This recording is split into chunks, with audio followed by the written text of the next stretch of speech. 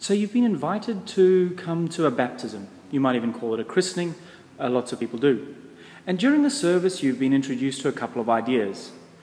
This thing here in front of us is called the font. And into the font goes water. And in the prayers, you might even get the picture that the water is about connecting to many of the ancient stories of Israel and to change and transition.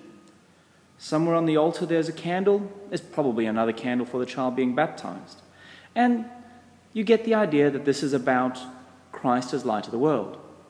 But then during the service, there's this phrase, the Catholic Church, and you're surprised.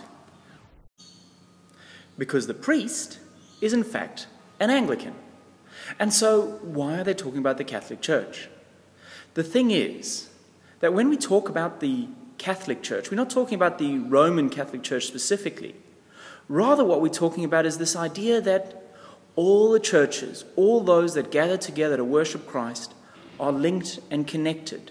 Catholic means universal or related to everyone or to all things.